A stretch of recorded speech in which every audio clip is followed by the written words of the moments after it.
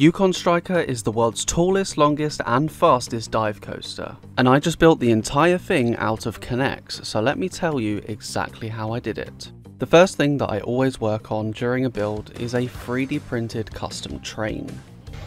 So I've just realised they are floorless design. They don't actually have a floor, the floor is raisable in the station instead. Which means that these bases, which attach to my train system bases, they only need to hold the seats and they don't actually need to have a floor underneath them. So that should mean that we can extend the middle part out so that we can reach all of the screw holes for mounting it to the train system. And once I had a base to mount everything to, I got to work on test printing the restraint. Yukon Striker actually has these vest restraints bars on them, just like the Swarm at Thorpe Park. Because the detail on these bars were quite small, I actually had to use the smallest 0.2mm nozzle that I had for my printer. But the test print came out perfectly, and now it was time to commit to the full multicolor print. Now I did this about a month ago, so I didn't yet have a multicolor system for my printer, so what I had to do was actually program the printer to pause itself once it had finished printing the vest part, and then I manually changed the filament over to silver for the bars. And after removing the supports, I could tell they came out absolutely flawlessly. The seats were an easy single color print, and after gluing them all together, we had 3 rows of fully finished seats. Well, another perfect 3D model. They just clip into place, they're not glued. I made sure the bottoms were aligned, and it's perfect. These seats are looking absolutely amazing. I just need to do now the bases that they sit and glue on top of, and then obviously do those in red, and then make sure they've got the screw holes so that they can fit on top of the train system. So I've got the little seat holders here, which just clip onto the bottom of the seats and then glue onto the top of those pieces there. So it's only these and the actual true bases that attach to the train system that's left to print now. So after printing off the seat holders and then printing off the silver bases which attach to the train system, I glued everything together and the train was finally finished. And now with a fully functional replica train, we can move on to building the track. Just like I do in all of my builds, I start with the end of the ride first, so the brake run and the station, and then I work backwards throughout the layout. The reason why I do this is so that I can make sure that each element creates enough speed for the train to get into the one after it. This also means that I won't run into any situations where I build the lift hill first, build the whole layout, and then realise I don't have enough speed left for it to get back into the brake run. This final helix section was actually pretty easy. I just used a bunch of black cross ties with black flexi rods and some black tubing threaded through the middle of the cross ties to give some extra strength and rigidity. Once about half of the turn was complete and I could start building the structure for the little airtime hill that goes over the entrance into the brake run, I could then perform a clearance test to see if the airtime hill had enough space under it for the train to roll under. So I've just set it up with 2 rows for now, not putting the second car on just yet. I wanted to see if this works clearance wise. This is where you have that little bunny hill after the mid-course brake. Alright, it clears. Actually quite a lot of space as well. Train is not as big as I thought it would be. And after finishing off the track for the airtime hill and the turn, it was time to finally give it its first test run.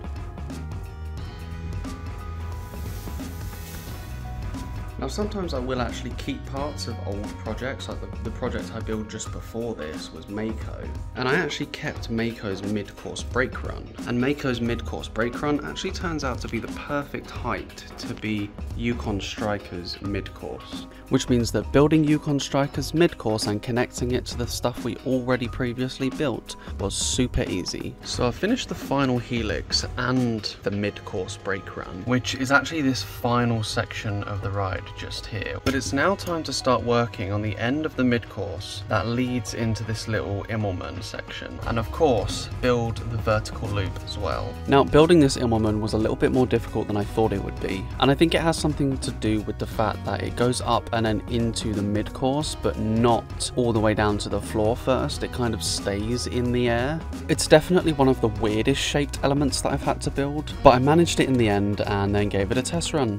Now I did finish up this half of the build by placing a brake run bar on the mid-course, but I ended up forgetting to make the mid-course at a steep enough angle so that the car would actually carry on rolling, and it ended up just stopping the car fully in the middle. So I ended up just getting rid of the brake run bars when I filmed the final video.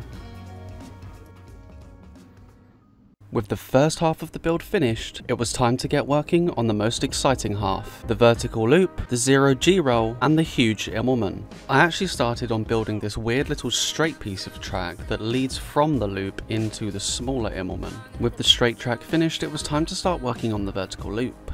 I built the first half of the loop, making sure that the shape was correct, and then I simply mirrored the design and copied it over to the other side, after which I figured it would be a good opportunity to give it a little test run.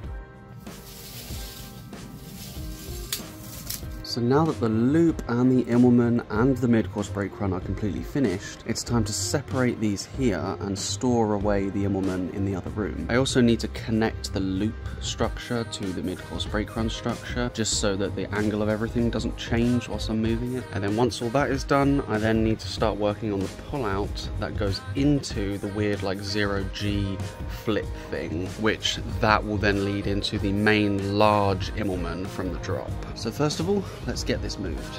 Now this next part of the build took me way too long to finish. The 0G roll on Yukon Striker is huge and it's super floaty. I originally thought it would be easier to build it backwards, however, just for the 0G, it was actually easier to build the valley in between the main Immelman and the 0G, and then work forwards, and then connect the track up to what was left from the loop. This single element was definitely the one that took the longest for me to build. I don't know why it just ended up being so complicated. It's probably because it stretches over such a large distance, but in the end, we got it done, and I think the shaping turned out quite well.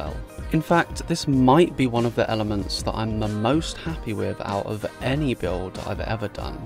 And after finishing off all of the extra little bits of support and fully connecting it to the structure, it was time to move on to the final big element. So that is the 0G roll finished. And now I need to build the Immelman. So what I'm gonna do is separate this roughly here, put that section away in the other room, move all of this towards the door, and hopefully that gives me enough space to build the Immelman just against this wall. The idea is that I want to be able to test the first drop, the Immelman, and the 0G roll all in one to make sure it works. The next step was to move everything out of the room, so I just had the entrance into the 0G roll. Then I started working on the bottom of the first drop that led into the big Immelman. So I've glued this little height marker on here, and that is the height of that 0G roll. So what this basically means is I need to build the Immelman about this tall in order to have enough speed going into the 0G roll. This bit was going to be the bottom of the first drop, but I think it looks about right to do the right size Immelman as well. So I think what I'm going to do is just copy this and reverse it on that side. I then replaced all of the track that I had just put in, but this time with these really strong black carbon rods. These things are much more rigid. And then I finished off the Immelman. It actually did not take very long. I'd say building the 0G roll was probably 3 times longer. For some reason the Immelman was a lot simpler, and I have to say the shaping looks almost perfect. Oh, this thing is huge. I did actually do it a tiny bit taller than I wanted to, but I guess technically it is up at the level. I just originally built the structure to that level, and then I thought, just in case speed-wise, because it needs to carry extra speed through there, and then extra speed through the loop, I just thought, like, why not make it a little bit bigger? I don't need to get that much speed into it, because it's a drop straight into it. It's a smaller build, but it's got some big elements, so you know what? I'm actually going to be really happy with this, as long as it fits together when I take it outside. And after completely finishing the Immelman and adding in all of the extra supports and track for the bottom of the drop, it was time to get started on the final section of the ride, the main drop and the lift hill. Okay, so I've moved everything over. We have the brake run here, which goes underneath the top of the drop. I just need to build the turn, the top of the lift itself, and the final little turn, and then just like extend the length of the brake run and station so that it fits. I've also transferred the design over to the brand new train system, so now each wheel assembly moves side to side, so the performance is actually a little bit quicker now. I thought I'd let everybody know that the brand new train systems have now just launched on the new website. We have Still Vengeance, both of the different Air Force 1 colorways. Just sneaking underneath here because I'm running out of desk space, we have some Hyperia train designs, and I think my favorite one yet, we have a Zadra train design. This is probably the most highest quality one that I have. And for those more budget friendly people, we actually have a old returning design but in a slightly higher quality, so it's printed with thinner layers. You can pick the color that you want of it this time, they don't just ship red. So in a way, even though it's cheaper, it's slightly multicolor, it's got black wheels, and you can pick whatever color you want for the rest of it. So let's get on and finish Yukon Striker. So now all we had left to do was finish the lift, finish the turn at the top of the lift, and then connect the bottom of the lift all the way around through the station and to the brake run. This did not take me very long, and before I knew it, I had finished Yukon Striker.